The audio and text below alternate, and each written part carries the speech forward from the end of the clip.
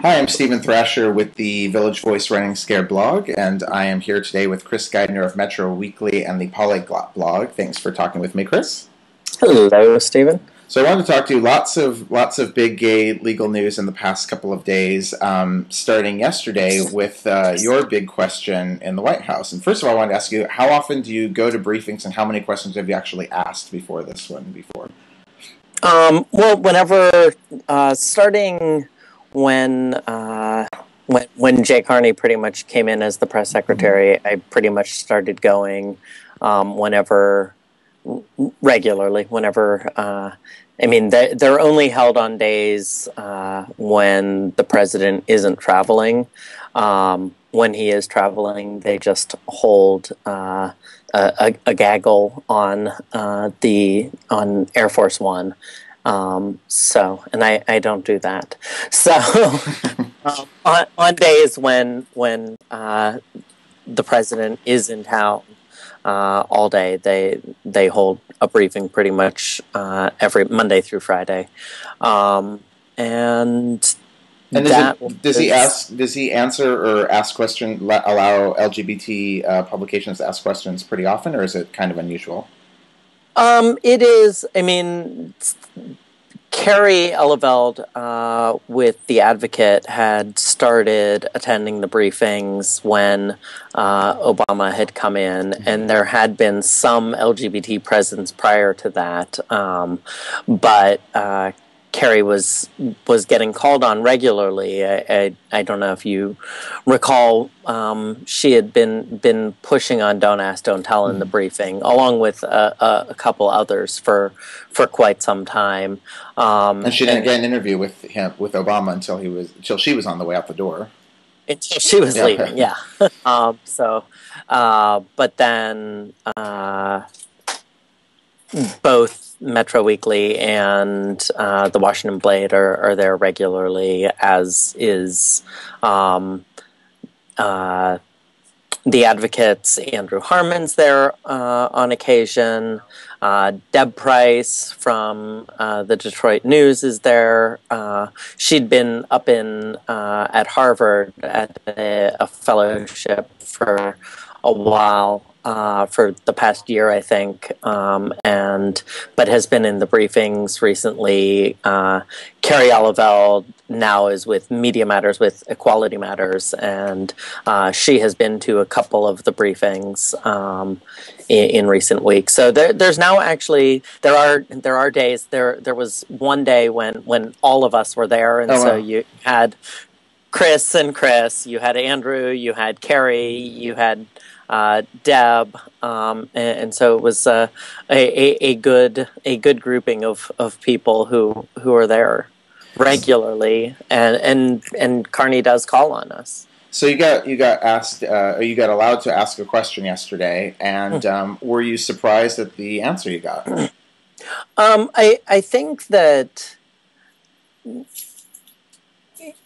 it didn't completely surprise me, because the president obviously has said for a long time that he supports the repeal of DOMA. The way I found out about it, I think via emails and fundraising emails from the nonprofit groups, really framed it as big breaking news, which it was in a way, but also it's not a really different position he's had. But why did you think it was significant that he is supporting this specific piece of legislation? Well, I think for two main reasons. I think that there's always a difference between endorsing a specific bill, because that gives that specific legislation momentum and makes it clear the White House doesn't endorse every piece of legislation. I've actually done a lot of writing about the fact that the White House hasn't endorsed any of the LGBT education bills, the Safe Schools Improvement Act or the Student Non-Discrimination Act, despite the fact that, similar to the previous statements about DOMA, that they've made statements that they support safe learning environments for all students, regardless of sexual orientation, gender identity, and anything else. But so there is a difference. First of all, just when you have a specific piece of legislation that the sponsor can then say, look, the President of the United States, the White House, backs this bill. But then second, substantively, there's a difference between supporting repeal of DOMA and supporting the Respect for Marriage Act, because the Respect for Marriage Act goes a step further with the certainty provision that's contained within it. And the certainty provision, what it says is that if you are, starting on Sunday, if you are legally married in New York, which will be, yes, getting to cover lots of fun things about that in 3 days. Yeah, so if that happens, if you are a married couple in New York and you move to say, Ohio, that has an anti-gay marriage amendment, your marriage under federal law would still be recognized if the Respect for Marriage Act is enacted, because what it says is that the government will basically, the federal government, for federal purposes, will look to whether or not the marriage was entered into legally in the state in which it was entered into. So is Obama legally, on a federal way of looking at it, is he trying to have it both ways when he's saying it should be left up to the states, but also endorsing this legislation, which sounds like it will give a certain prominence to federal recognition over a state like Ohio where it's not recognized? Well, no. I mean, it's not having it both ways. I think the certainty provision certainly makes the bill more difficult to pass, because it is an additional step. But the fact of the matter is that the federal government, all of the reasons in terms of having stability, having all of the reasons why people in states like Massachusetts, Connecticut, and soon New York push for the need to repeal DOMA, also is the reason why the federal government would want something like the certainty provision, because they don't want a couple to, especially think of it like if you have a federal employee who is working for the federal courts, say in Massachusetts, is married to a same-sex spouse and gets transferred to Colorado, right? All of a sudden, the person's benefits would change. It's not a good way to run a government. And would the Respect for Marriage Act also take care of immigration issues, and would the Reuniting Families Act or legislation that's being talked about, would those things be necessary if this Respect for Marriage Act were passed? Well, there's two answers to that, unfortunately. I guess the answer is really it depends.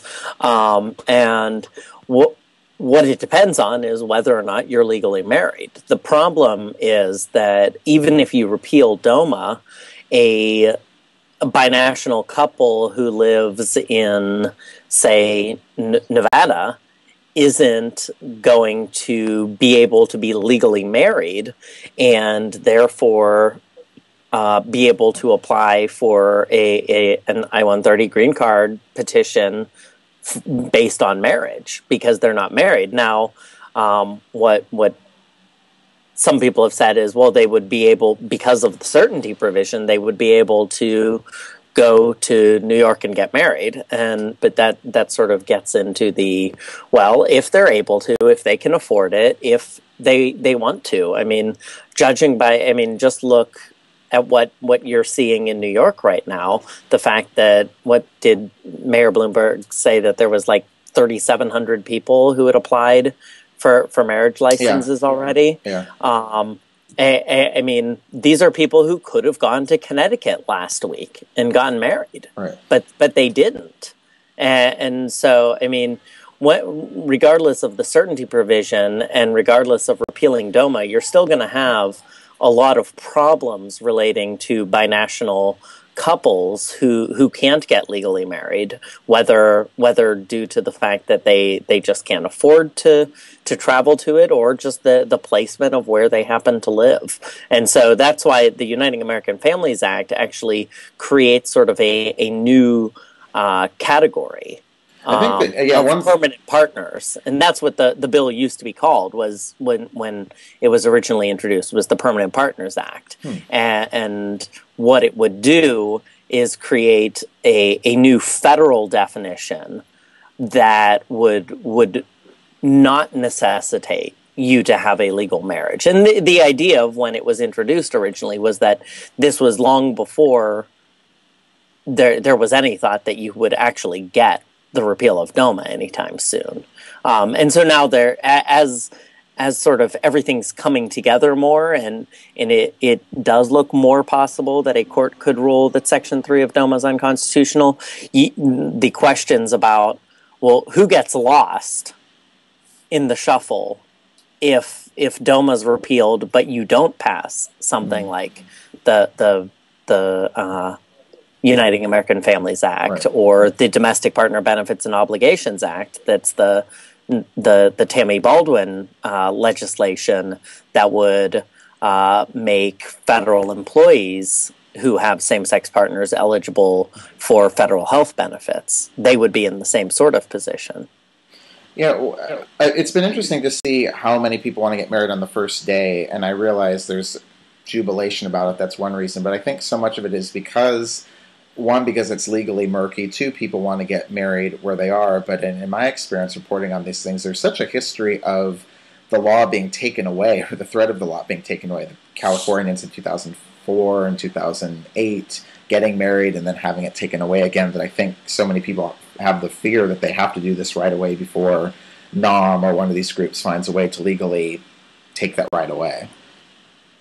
Well, yeah, I definitely think that, I mean, when you've had those experiences, when you've had the experience that they had in Maine, Right. and when you had, I mean, just the experience in New York of having felt like you were so close Right. in 2009, and then end up with the bad Senate vote that happened a few years ago that we don't need to talk about ever again. Now we don't have that. So I want to pause for just a minute to make sure we're within the YouTube frame, but if you have a minute, I want to ask you a couple more questions. Okay.